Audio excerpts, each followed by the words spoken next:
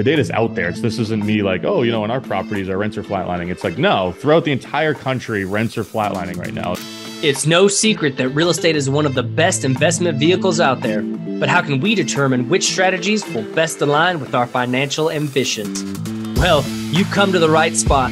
Whether you're an active real estate entrepreneur, a passive investor, or looking to get into real estate investing, our goal is to provide investors with the insights and strategies for building our portfolios, all while protecting our capital. I'm Daniel Nichols, and this is the Too Smart Assets Real Estate Investing Podcast. What's going on, everybody? Welcome back to the show. I'm your host, Daniel Nichols, accompanied by our guest for the week, Axel Ragnarsson. And today we are the Too Smart Assets. For those not yet familiar with Axel, he is founder of Aligned Real Estate Partners, where they either directly own or have GP interest in over 450 units of multifamily real estate and has been a principal party in over $62 million worth of transactions. On top of that, he's also the host of the Multifamily Wealth Podcast, which is actually one of my favorite podcasts. We were talking about this a little bit earlier. But so if you haven't checked it out already, go check out his podcast. Absolute fire. Highly recommend it. Axel, my man, welcome to the show. Thank you for having me, and I appreciate the kind words about the podcast, but look forward to our conversation. Absolutely, man. It's an absolutely great show. I'm super excited about our conversation today. Before we dive into all the good stuff, though, man, let's hear more about you, your background, and how you got into real estate. Sure. So quick version is I currently live in Boston, Massachusetts. I grew up in New Hampshire, so I've always lived in the Northeast. Entrepreneurial parents, ran a wood chipping business, so nothing to do with real estate, but just a whole, I was exposed to the entrepreneurial kind of lifestyle early on. Was an entrepreneurial kid, buying and selling anything I could get my hands on growing up. Never really had a job. And in high school, early college, I was buying and selling cars. Like that was kind of how I was making a buck. Realized that was not a long-term plan. So I think I Googled one day, what do wealthy people buy and sell? And I think I came across real estate. So found bigger pockets, through just trying to learn about real estate investing. And that was really how I got into the business was I wanted to flip houses, but as I learned about flipping houses, I learned about multifamily real estate, rental real estate, and, the whole idea of passive income, and you do all this work to get a deal closed and then it pays you in perpetuity was all, it was very interesting to me. So set off on the quest to start buying multifamily properties and, started buying some small ones in college and shortly after I graduated, and built a portfolio of small to mid-sized multifamily properties that I was kind of creatively structuring on my own. And then over the last couple of years, really starting in, 2020, early 2020, started to get serious about raising money and scaling the business. So we started scaling in New Hampshire, which was kind of the local market, an hour north of Boston. And then we started buying deals down in Central Florida as well. That was the other market that we really went heavy into, between Tampa and Orlando, kind of on the I-4 corridor. So started bringing in, passive investors, started sizing up the average deal size, and always stay true to the original kind of vision, which was we're going to go off market. We're going to find deals at a really great price and try and de-risk this for ourselves and our investors. We're going to operate extremely well, and we're going to provide a great investor experience. And that's really what we've built the business on thus far. And a lot of other stuff happened along the way too, where we started a property management company in New Hampshire to manage our own deals so we could bring that in-house. We also do some third party. And the business has been growing, making some hires, looking to continue scaling it. And over the last few years, we've bought over 400 units worth of multifamily real estate, where we're the vast majority of those were the lead sponsor, lead operator, majority GP interest holder, and looking to continue growing at a predictable and a safe pace into 2023, which I think is a critical distinction. We want to grow wisely. So that brings us up to today. Hopefully that was quick enough. Yeah, absolutely love it, man. Quick rise there. You've done quite a bit pretty quick. Love to see the scale fast there. And also, having your own property management thing, I think is absolutely huge, right? It's a real leg up. Love to see that you guys are doing that on your own. And, you mentioned basically managing risk and going into 2023, being safe, have good investments. And that's kind of be what we're going to dive into today. So, talk about how minimizing downside for, risk for you, your investors, in a turbulent environment, kind of like what we're seeing today, interest rates, all that good stuff, and some of the adjustments you're making. So I know we have about 5 things lined up. We'll see if we can get through all of them. But I think the first one is, looking at today's prices. Obviously, there's a lot of things happening with interest rates. Like I said, property prices, depending on what market you're in, they could be, could be dropping, could be holding steady, whatever, right? But one of the things that you're kind of looking at is buying properties at a discount to today's price. So let's just start there, man. Let's dive into it. Yeah, absolutely. So, I mean, it feels like common sense, right? Most people are like, well, of course you Sure. want to buy at a good price, but I think it's easy to forget what that even means, right? And I think in the world of value add multifamily real estate, especially the last 3-4 years, people have been, buying, understanding that there's a value add and understanding that when they're done, there's going to be a margin, and that's how they're creating value, right? And for anyone that's gotten a bridge loan or some kind of construction loan on a value add project, you know that you have like the current appraisal of the property now, and then you have the as complete after you do the proposed work, and you look at the pro forma. What's it worth then? And a lot of people think that, hey, if we have our project cost of $3 million, but the as complete says it's 3.5, hey, we're buying a good deal. We're buying a deal at a discount, which I guess technically is true. But what I'm talking about is buying a discount to to today's appraisal, to the current market value. If you were to buy the property, close it, and sell it the next day, would you make money, right? If you were to list it and sell it, would you actually come out with a profit? So we're placing a much more significant emphasis on our direct to seller marketing right now, on really cultivating the relationships with new brokers in the markets that we're buying in, but also trying to maintain great relationships with the brokers that we have experience working with. And that's anything just increasing the frequency of communication, or getting a little bit more competitive with our offers comparatively to the competition now, where a lot of people are just no longer willing to waive their financing contingency in today's turbulent debt markets, right? That is something that we're still willing to do, right? So we can get into a deal at 80, 90K a unit that if we were to close and resell, it'd be 100, 110K a unit, right? So that's really our goal right now. Is I know that we're going to figure it out on the as complete side, but I want to look at today's appraisal, and I want to actually, buy in markets that I know well enough to where I know if I'm buying it at 90, for example, I could list it the next day for 105, 110, and we're just de-risking the investment upfront the day we close. So what is that percentage? So if you're looking at a property, right, you want to see a discount on that property. What do you have an average percentage looking for? 10%, 5%, 20%? What does that look like to you? I mean, I want to see typically 15 to 20%. Gotcha. I think if you're looking for more than that, you're probably putting yourself in a position to not do deals. I think, unless you're really looking at small, like 3 to 10 unit deals or something like that, where you really can create a spread there. We have built our off-market deal funnel and our pipeline to that, or to a point to where we can relatively consistently take down, deals at 15% below market value. And for round numbers, that's buying a deal at 85 grand, that's worth 100. Per unit, I should say. So that's kind of the minimum right now that we're looking at. And when you start to think about how the market could adjust from a cap rate standpoint, if cap rates go up 100 basis points, right, at least in the markets that we're buying in, and rents stay flat, assuming NOI doesn't grow, that absorbs a lot of that decrease in asset value, is, if you can buy at a price like that. And it also just, it removes a lot of the stress from an operational standpoint, because you can approach it understanding that you have some room to play with, right? You can do a little bit more preventative maintenance to set you up for success as you hold throughout the lifetime of the deal, versus just trying to do a lipstick on a pig type renovation because you have to really come in on budget type of thing. So that's kind of the number that we shoot for. And as time passes, I mean, honestly, it's getting I want 20% nowadays as, as interest rates continue to creep up.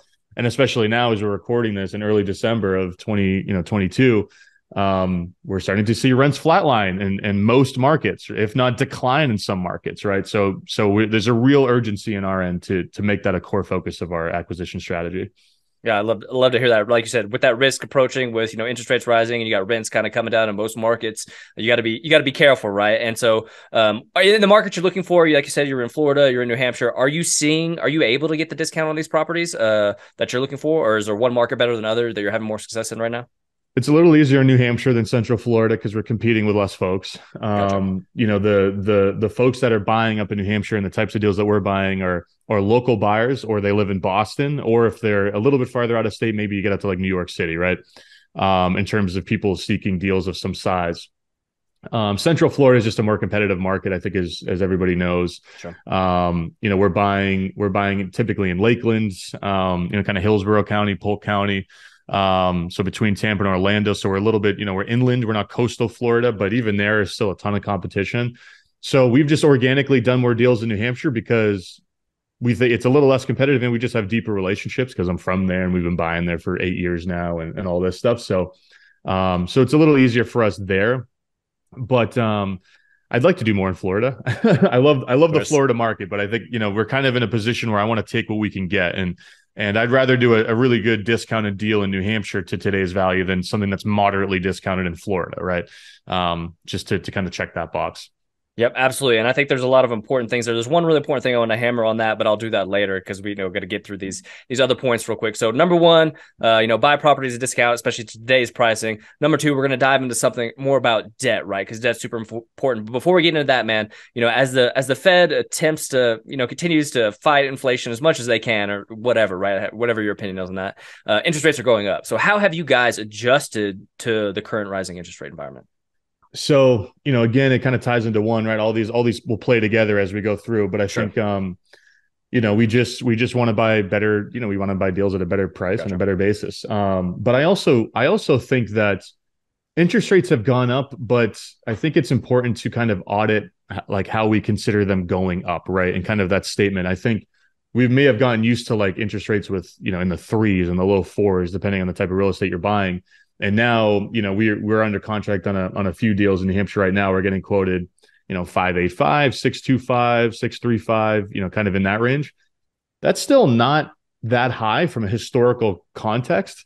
And honestly, in terms of looking at your cost of capital, like it's not completely out of whack, right? It's different if you're comparing it to what they were a year ago. There's a stark difference. But if you look from a historical standpoint, it's not completely out of line, right? So I think that's how we look at it is interest rates are high. I mean, if they get to, low sevens, high sevens, low eights, that's, we're probably having a different conversation. But as of right now, I mean, our strategy has changed in the sense that we just want to buy better deals, but it hasn't really changed much beyond that. Gotcha. And, we have incredible relationships with our local lenders. I mean, we do a lot with local banks and local credit unions, given the average deal size that we do, which is usually $1.5 million to 5 million, kind of in that range, small to mid-size. I think it has more of an effect on folks that are buying 9, 10, $15 million deals, where you're once you get to that asset size, you're almost playing like an arbitrage on rates versus cost of capital, and or I should say cost of capital to, the cap rate on the deal. And that market, I think, is a little bit more affected because it's a much more efficient market than what we buy, which is usually we're buying 40, 50 units from a mom and pop owner, and we're buying with such a spread to the value that the interest rates affect it, but they don't affect it a real considerable amount. So we haven't adjusted what we do too much as a result of that, other than changing our strategy around the terms of the loan. So rates, one thing. I think terms are a whole nother thing, and we can, get into that if you want me to dive right into that. Yeah, absolutely. I was just going to roll into that because, as a passive investor, for the last couple of years, really, going to these deals, a lot of the sponsors, you see them taking out, bridge debt, adjustable rates, all that kind of stuff. And over the last couple of deals that I've invested in, just this year, you're not really seeing that anymore, right? There's been a complete shift, a different type of debt vehicle. So I know you can talk on that and the importance of fixed debt right now. So let's just dive into that, man, and we'll go from there. For sure. So, and when I say terms, I usually the two things are, in terms of when does your rate start to adjust? How long is that fixed period? What is the term on the loan? Do you have an interest only period? And then from an amortization standpoint, right? So I'll just kind of run through. So we're only buying with fixed rate debt right now, and that's just a non-negotiable. Like I'm not buying with anything that's adjustable rate. I just don't want that stress. That's just not something I'm interested in personally. Right. So yeah, we buy fixed rate, and then we fix it for a minimum of 5 years. So I want to know that the day that we close, we have 5 years of payments that I can project and that I understand. And that really will take us a considerable way through a downturn if the market adjusts over the next couple of years. And it gives us a lot of time to plan ahead. The other piece of that is just, balloon, kind of the term on the loan. So I'm okay with 5-year fixed and then an adjust for the last 5 years, but I want at least a 10-year term on the loan. I don't want a 5-year term, right? I want a 10-year term. And I especially don't want like a 2 or 3-year term, which is what a lot of bridge products come with. If you look back in right after the great fund, the GFC, right? 2009, 10, 11, 12, right. The majority of the defaults in multifamily and the multifamily asset class were because of term defaults, balloon defaults. So loan came due at the wrong time. They were, the owner was underwater, or there was a break even type of situation. and they just couldn't get into a new loan product. I don't want to worry about that. I want to just understand what I'm looking at for the next 5+ years at a minimum. And then from an amortization standpoint, like everything's 30-year am. I want at least a couple of years of interest only. I want to minimize my cost of capital for the first 2 years, especially as we head into a period of time where rents might start to flatline, demand might start to slow. And, that's kind of typical for the type of debt that you would get on these types of deals. So that's not, anything too different than what we normally do. But whereas in the past, maybe we would take a 25-year am or something like that in exchange for a higher LTV or some more construction financing or whatever. Now I'm not interested in doing that anymore. Everything's got to be 30 plus. And because we want to make sure that we're minimizing our debt service in the short term. That's the big priority is we want to prioritize cash flow. We want to make sure that we're not sending too much money out the door, whether it's into equity or just, paying interest. Right. Absolutely. And as we all know, as real estate investors, debt is probably one of the biggest deal killers that happens out there, right? Like you were saying before. So getting that right, especially in, times of turbulence, like we're kind of having right now and potentially having in the future, getting that stuff locked up and straightened up at the beginning is absolutely critical. So appreciate you going to that level of detail. All right. So number 3, I think this one is very interesting, right? Because as a passive investor or just really as a person in general, if you're going into turbulent times, really what you're doing is you're tightening your purse strings, really, right? You know what I'm saying? You want to have some more reserves, have it on hand just in case something goes wrong. And it's the same with real estate investing, right? It's the same with owning a property. So you mentioned, I've heard you say this before, but keeping adequate reserves on hand. So let's dive into that. Why is that important, and why should anybody be considering that as a real estate investor? Yeah, I think it's hard for a lot of people to do this right now because people have raised money over the last few years with the mentality that we want to tighten up what we need to raise so that we have a smaller equity amount in perpetuity to base our projected returns off of, and understanding that that's kind of what you had to do in order to project the returns, in order to entice the capital to invest, et cetera. Right. Unfortunately, we're heading into a situation where, the data is out there. This isn't me like, oh, in our properties, our rents are flatlining. It's like, no, throughout the entire country, rents are flatlining right now. That's the data is abundant, and it literally states that. It's very black and white. So if rents are flatlining, delinquencies are going up in Class C in terms of collections. I'm not sure Class B and A because we don't really invest in Class B and A. We invest in Class C. Sure. But collections are lower than they have been the last couple of years. Inflation is running rampant, which is going to make it more challenging for the Class C tenant base to continue paying their rent because it's more expensive to buy gas and groceries, et cetera. So it's likely that net income will start to take a bit of a hit over the next 12 to 24 months, at least in Class C, where we primarily invest. So raising reserve capital is extremely important. And it's also really important to understand that the worst position to be in as a sponsor is to underraise, and then you either have to personally fund, make a member contribution or something like that, or a personal loan, which then puts you in a challenging spot as a sponsor. Right. From a liquidity standpoint. That sucks. And obviously going out there and issuing a capital call is one of the worst things it's a nightmare for sponsors, right? Right. So put yourself in a position up front to not have to worry about that. And yeah, maybe you're projecting a 15 IRR versus a 17 IRR because you're raising another, $2-3 grand a unit in reserves or whatever the number is, right? But communicate that to your investors and say, we're doing this to protect your capital. This is a measure to protect our limited partners' interest in this deal and their capital, because the worst thing that we can do is run this thing, pretty lean. And next thing you know, we're not able to maintain the property effectively and attract new tenants. We're not able to work through our business plan in a timely fashion and actually get to a stabilized property faster, right?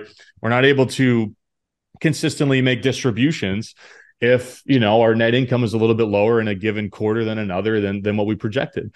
So I think it's important to communicate that. And again, if you are a sponsor, this is just an exercise in stress mitigation, right? And I think that's like one of the best things that you could do is just not just be stressed out when you're running these deals, because a stressed sponsor probably makes less optimal decisions than one that feels comfortable with where they're at. Yeah. So it's the incentives are aligned across the board in doing so.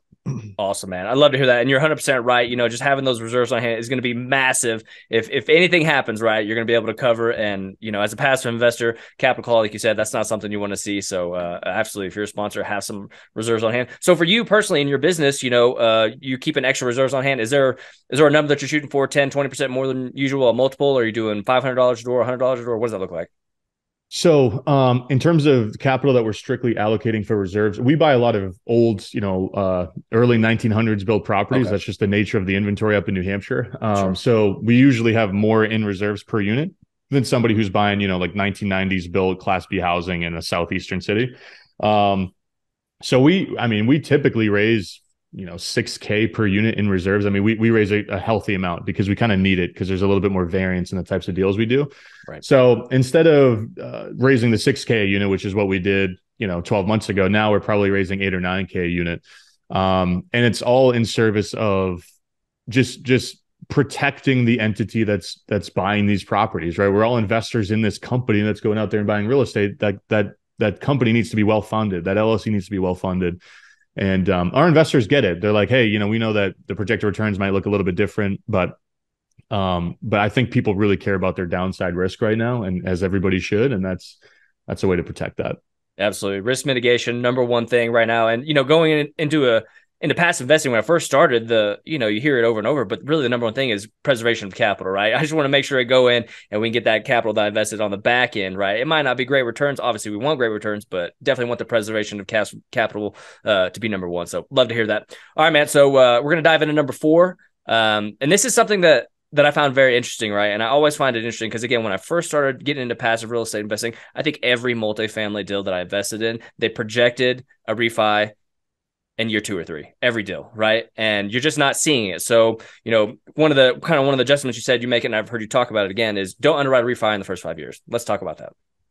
Yeah. So again, similar to the last one, it's just what, like you said, everyone's done that for the last few years. That's the model. You do your value add, and then in 18 or 24 months, you underwrite your refi and you sell in year 5. And that's how you arrive at your projected returns.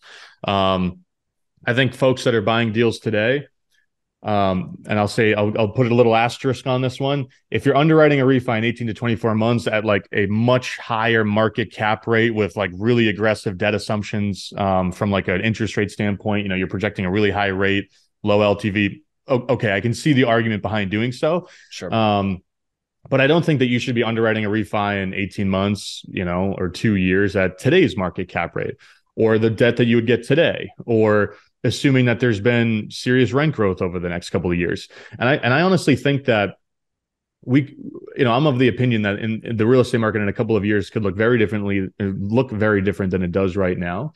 And, the market dictates whether or not you are able to refinance, not your business plan, not how good of a deal you bought today. That's not up to you. You don't get to determine, what the market does when you want to refi. So you can do your best to plan ahead. But I think right now, it's it's prudent to just say, we buy today, we hold for 5 years. What do the returns look like in 5 years, right? And I think it's a little bit, it's easier to be optimistic about what the market does in 5 years because that's a significantly longer period of time. So in our deals, we're buying today with our 5-year fixed rate debt. We have our business plan. We're going to spend our money on our CapEx over the first year. We're going to get the rents to where we know we can get them to based on what we're getting today in a year. And then what does it look like in perpetuity beyond that? And yeah, that's aggressive, that's safe conservative underwriting, but I think that's kind of, at least that's what I want to be doing when we're taking out deals. Yeah, and I think the thing that really strikes me, as a passive investor, but even for you as an active investor, is like you can see it's a pretty straightforward strategy, right? There's not a lot of variance. You're not trying to do anything crazy. You're trying to, there's a strategy there. There's a business plan. You're trying to execute it, and there's not this variance like, oh, we might refi in year 2 or 3, but we're not even going to consider that because why? There's really no reason to. So yeah. I think that's great, especially as a passive investor, right? Just seeing that. All right, number 5. This is something you kind of spoke about on your podcast, kind of what you're focusing on. It's actually focusing on smaller deals, and it's something that I haven't really considered before in the past. But after hearing you talk about it, I was like, oh, I like that. That actually makes a lot of sense. So walk us through that. What are your reasons for focusing on smaller deals in times like these? Yeah, believe me, I'd like to keep trying to grow the business and keep doing larger deals. And, as an ambitious real estate entrepreneur, right, that's what I'd like to be doing. But I think the argument for focusing on smaller deals in times of turbulence is that you're minimizing the variables associated with the deal. And for example, I think that, it should be focused on smaller deals, plus in markets that you have a great team and that you know Yeah. really well. And I just want to add that because it'll provide some Sure. context to what else I say. But if you think about a smaller deal, right? Let's just say a 40 unit deal comparatively to an 80 unit deal. If you're doing a value add on both of those assets, you're going to be able to get more of you're going to be able to get to completion faster on the 40 unit deal than the 80 unit deal. There's less units to renovate. There's less moving parts. It's one of those things where, in terms of renovating a percentage of those units over the first 12 months, you're probably going to be able to do a higher percentage on the 40 unit deal than the 80 unit deal, unless you have an incredible team and you can do both at the same speed. But it's likely that you can work through the business plan on smaller deals faster. And that's something that we care about right now, is shortening the length of time that it takes us to get from closed to whatever our stabilized property is. So, and that takes market risk off the table a little bit. Right. Maybe that still allows us to do a refi because the market is still pretty strong. We're able to get to a point to where we have a great rent roll and we have a better NOI. We can continue making distributions, et cetera. So that's one benefit of doing smaller deals. The other, especially for passive investors, is if you're investing with a sponsor that's taking down a smaller deal than what they historically have done the last 3, 4, 5 years, whatever it is, it's much more likely that they are able to personally cure some kind of issue from a financial standpoint if it goes sideways. Right. So if you're investing with a sponsor that's only done, mid-sized multifamily 40, 50 unit deals, and they're under contract on a 100 unit deal, if that deal doesn't really go as planned, if he's going over, if the sponsor's going over budget, if the rents aren't growing at the rate he thought, if the NOI isn't there, and, there needs to be some cash contributed to the operating account, that might be too big of a deal for him to personally, or that group or her or whoever, to personally do a little bit of a member loan to get you, to bridge the gap or something like that. Versus the inverse, if somebody usually does 100 unit deals and they're sizing down and doing a 50 unit deal, they're much more able to contribute financially to the deal, and you're de-risked a little bit as a passive investor from that standpoint. So, what we're doing now is we were really trying to make 50 units our minimum. We're doing a lot of deals that are 20 to 50 units in size right now. We have a 23 under contract. We're closing we have a 23 unit portfolio. We're actually closing a separate 23 unit deal, coincidentally. And it's just smaller than what we normally do. So we feel much more comfortable doing those deals. We can work through them faster. And if, again, knock on wood, something goes sideways, me and the partner that I have in that deal, we can figure it out. It's something that we have the capability of buying ourselves. So it's like there's significantly less risk there. And it's just, from a risk profile standpoint as a sponsor, I don't want to be making big bets at a time where I don't know what the market's going to do in 2 years, right? So that's it on the sponsor side. So there's a few reasons there, and the last piece being make sure they're in a market and in an asset class that you really, really understand, because it only adds to the reasons I just mentioned, right? You want to do stuff that you really, really know at a size of which you can feel really confident that you can execute on. Yep, I love to hear that, man. And especially for, whether active or passive, right? The one thing that really strikes me about this is if you're scaling down to even just smaller properties, or whatever, is that even in times like we're having now, turbulence, whatever, right? You're still active, right? You're still taking down deals. And me as a passive investor, I always want to be investing. I don't want to take a season off, if I don't have to. I just don't want that. I want to always be investing my capital as fast as I possibly can, keep that velocity up. So being able to come in with you guys and be like, hey, you guys got smaller deals, that's fine. It doesn't matter. You guys are being active, and that's what I want to see. So I think that's huge, especially from a passive investor standpoint. That is a great thing to mention. And I know we're running on time, so I'll be quick, but I appreciate you saying that, because I forgot to mention that. And that is huge. As an active investor too, you have to stay in the game. It's really hard to just be like, oh, I'm not buying, and then 6 months later you try and re-enter the market. But people have been buying along the way, and your connections might have gone a little bit stale, and you have to catch up, right, from a marketing standpoint, or a market relationship standpoint. And you're not in tune with what's happening in the market on a regular basis. If you're regularly transacting and you're taking a deal down every 2 or 3 months versus every 6 months, you have more of a pulse on really what's happening in the market at any given time. So that's a great point, and I'm glad you mentioned it. Yeah, that makes a lot of sense, man. I appreciate you going into this level of detail. So just in summary, there's five topics we topped on. Buy properties at a discount to today's price. use fixed rate debt, increase your reserve funds, don't underwrite a refi in the first 5 years, and focus on smaller deals. I absolutely love these, man. And, I appreciate you taking the time to go through these. These are something that, I heard you talk about these and I had to share them, right? It's just one of those things. So, again, this has been fantastic, dude. Thanks for coming on the show. Before we get out of here, though, tell the listeners how they can find out more about you and your business and anything else you have going on. Yeah, absolutely. So our real estate business is Aligned Real Estate Partners. Website is alignedrep.com, short for real estate partners. If you'd like to get on our list where we send out our deals, alignedrep.com/invest. We have a pretty low minimum for most of the deals we send out. We like to get a lot of folks involved. That's kind of our mission is we want to expose the power of passively investing to as many folks as we possibly can. So we have a slightly lower minimum than a lot of other real estate private equity companies and firms, but would love to connect with anybody out there listening. And if you want to just shoot me an email in chat, it's Axel, AXEL @alignedrep.com. Awesome. We're going to make sure to put all that stuff in the show notes. If you haven't checked out Axel's stuff, go check him out. Go check out Aligned. Go check out his podcast. Absolute fire. Dude, thanks again for coming on the show. I really appreciate it. Appreciate the invite, man. This was great. Hey, real quick before we get out of here, do me a huge favor and leave a rating and review for the podcast. We're always looking to bring you guys the best insights and strategies for building our real estate portfolios, and your ratings and reviews really help with getting top guest speakers that are the best in the real estate investing business. I promise this will only take you a few seconds, and I'd really appreciate it. Thanks for being awesome, guys. Cheers.